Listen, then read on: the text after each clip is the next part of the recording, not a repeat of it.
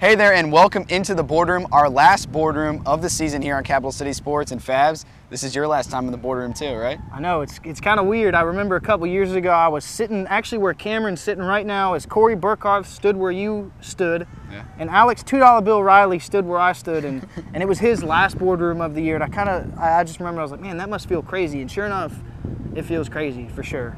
Well, let's get right to it. What we do best, and that's talk sports here on CCS. So let's talk some sports. And where else are we going to start but Carolina baseball, number 3 in the country. They win number 2 in the country. Number 2 today. Hey, they're number 2 today, but that is after beating Vanderbilt this weekend. And one of the biggest parts of the success for the Gamecocks this weekend was the pitching overall from Michael Roth to Matt Bryce. Let's talk about that. Yeah, you know, at the beginning of the year, I was a skeptic of Michael Roth, not because of the things that he did last year, but because I didn't know if he could handle the longevity of going deep into a game week after week after week. Not that the Clemson game in the World Series was a fluke, but I mean, that was the first time that his arm had really been tested that year. And to know that you're going to have to gain some weight and really, you know, just work that much harder in the offseason to get yourself ready to fill a starter role. And you also have to fix your mentality as far as you can't just go 100% effort on every pitch. You have to conserve some energy as a starter. But Michael Roth has handled that role beautifully. I mean, he went 7 2/3 on Friday night, just SEC Pitcher of the Week. The guy has been phenomenal week in, week out. He goes into the 7th almost every week. And to be honest with you, that's something that I didn't expect. But the guy has filled the roles of Blake Cooper like nobody's business, except he's just left-handed. And it's Blake Cooper leaves, and that's the guy you think, well, the Gamecocks might not be as good because Cooper's not here. Roth steps right in his place and just does a phenomenal job all season. And now let's talk about Matt Bryce stepping up on Sunday when the series tied 1-1. He goes 3 innings and has 8 strikeouts. On Sunday alone, just an absolutely dominating performance out there. This team is nowhere near where the team that they are without him out there. No, absolutely not. And he actually got the win on Sunday. He's got the 2nd most saves in the SEC, and that doesn't change my opinion that he's the best closer in the SEC, bar none. I mean, the guy goes out and 3 innings into his effort on Sunday was still thrown in the mid-90s. I mean, you know, and you're talking about he is a closer. He throws every pitch 100%. You know, that's the type of mentality that closers have. They go out and they give every pitch 100, 110%. And the fact that he was probably gassed in the 9th and still throwing 90 speaks volumes of how talented this kid is. He's getting the guys out on a regular basis. I mean, the guy is one of the best pitchers in the country, the best closer in the SEC, bar none. To have 8 strikeouts out of the 9 outs that he did get on Sunday, phenomenal. Just phenomenal. You're right, the team is not the same without Matt Bryce. Now let's talk about the fact that Vanderbilt's pitching put them in an incredible position to win this series as well this weekend, really silencing the Gamecock bats overall. Well, they did silence the Gamecocks bats, but at the end of the day, Vandy's bullpen, who was supposed to be, you know, this unbreakable bunch of guys, you know, they really opened it up for the Gamecocks. They kind of gave the game away on Sunday in the 7th inning. But then, I mean, you go right back out, and Tanner is not looking away from Matt Bryce. And the fact that Matt Bryce went back out for the 8th, went back out for the 9th to really seal the deal for what Vandy had given them, that's a high-pressure situation for your guy to go in to try to win a series against your 2nd #1 opponent this season. I mean, again, it just speaks so much volumes about how good Matt Bryce really is. Right. So now let's talk about the Gamecock hitting. Not too impressive overall on the weekend, but one guy who did step up more than everyone else was Scott Wingo, guy usually known more for his defense. Yeah, I mean, that's the reason that he's in the lineup is because, I mean, the guy gets dirty, dives after balls, he plays great defense. He's a vacuum out there at second base. But, you know, the main question of him was, could he come in and have a productive senior season at the plate? And he has. He went 5 of 10 against Vandy. Average-wise, he's one of the better guys, batting average-wise, on the team this year. He's hitting for a higher average than Jackie Bradley, which a lot of people didn't expect. And the fact that he gets hit by so many pitches, you know, he gets on base, and I think that's a reason why, you know, Coach Tanner has kind of moved him up to the 2nd spot in the lineup instead of hitting 9th to get him that extra plate appearance, and it's really paid off for the offense. Yeah. Really paid off. And one last thing, Adam Matthews getting hurt on Saturday, sliding in headfirst, to first base, kind of at the last second looked like he got a little hesitant. And usually that's what leads to injury. So talk about what that's going to mean for this team. Yeah, he re-aggravated that hamstring, but I think the biggest effect that it will have on the team is this. Ray Tanner has moved away from the let's hit the 3-run homer to pressure bust the pipe. It's something that Curtis Johnson told me a couple weeks ago. That's how Coach Tanner has changed his coaching mentality. And I think we saw that in the 7th inning on Sunday against Vanderbilt when Robert Berry laid that bunt down it was a pressure situation. The pitcher for Vandy slipped and couldn't make the throw to first. Everybody was safe. It's tougher to force pressure to bust the pipes if your fastest guy is not on the field. And I think that when it comes to manufacturing runs in tight games, that's where Adam Matthews' absence is going to really hurt the Gamecocks. All right, well, that'll wrap up our coverage of the Vanderbilt series. The Carolina Gamecock baseball team, #2 in the country, have yet to lose a series, and they'll look to keep that going next week. But that'll do it with our coverage now, and we'll be back in a little bit to talk football and the spring game. Hey everybody, and welcome back to the Boardroom here on Capital City Sports. Justin Fabiano being joined by Mike Wadsworth. We've switched roles for this block of the Boardroom to talk spring game. Mike, you were at the spring game, and really, despite all the offensive talent that the team has with Alshon Jeffrey and Marcus Lattimore, what should fans expect if Steven Garcia does not return? Fans are probably going to be disappointed if Garcia is not in there at quarterback. The difference is probably, I would say, 2 to 3 games. You could say is the difference when Garcia's in there over Shaw.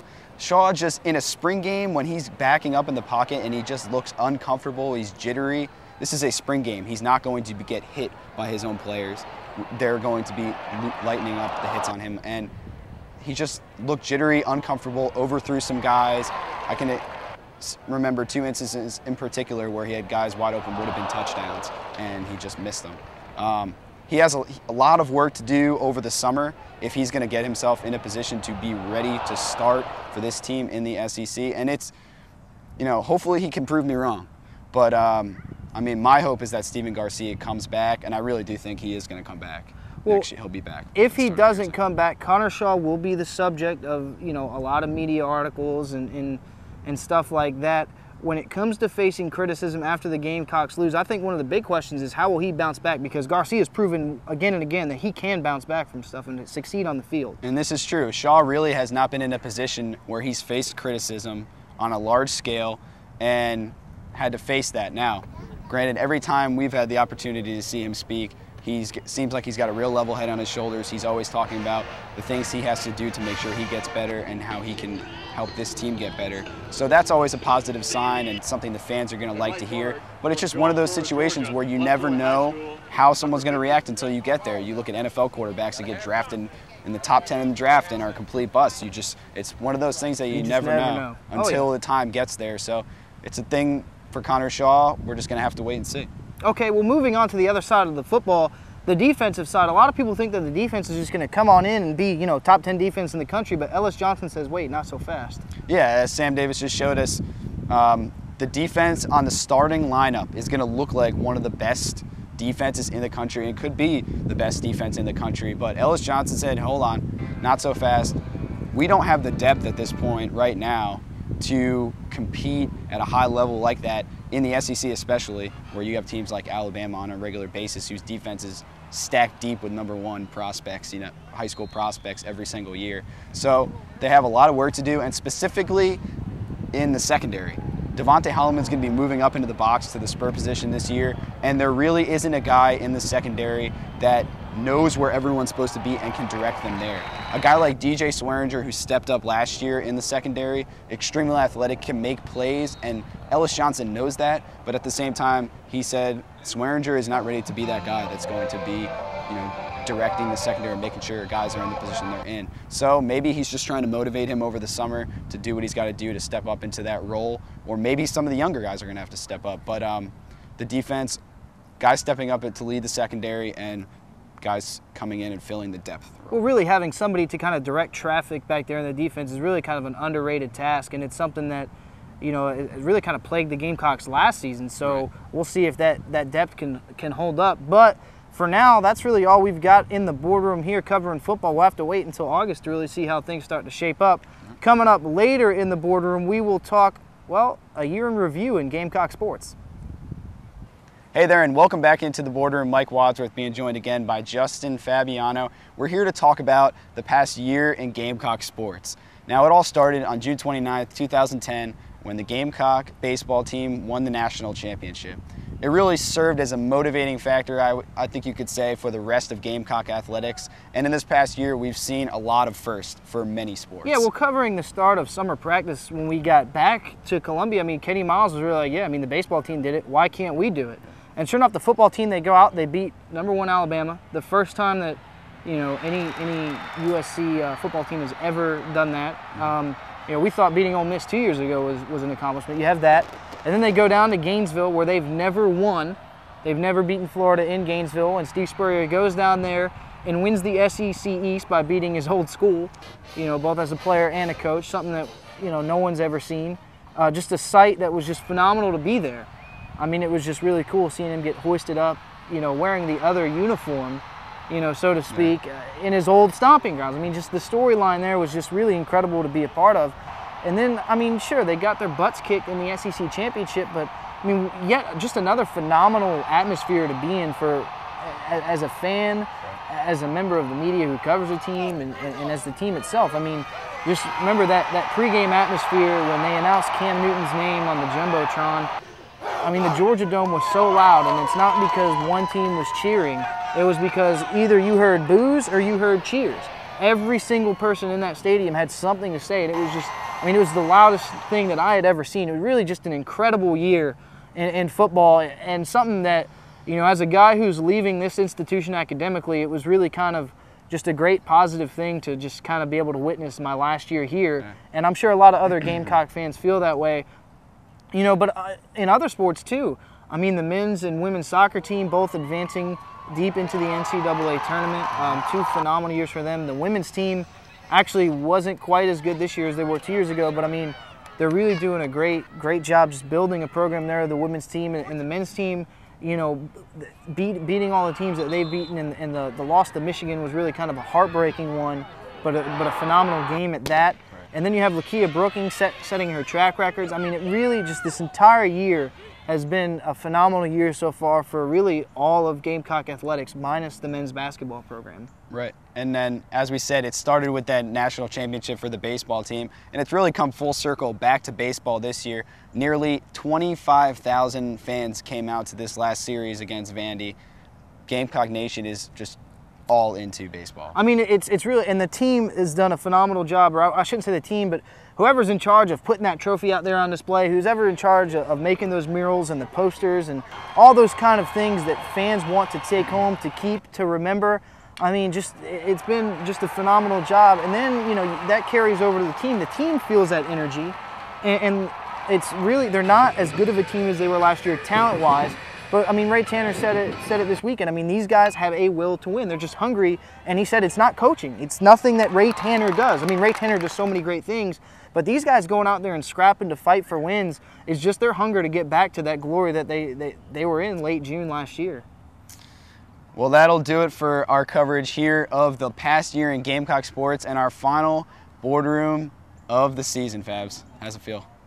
It's bittersweet. I'm excited to graduate. I'm excited to move on, to bigger things in life than college. But, at the same time, this past week we've had a lot of reflecting to do because I've had a lot of spare time. And, I mean, it's been a fun ride. It's been a fun ride with all you guys and the guys in the past, Corey and Jonathan Hilliard and Ed Cahill and Alex Riley.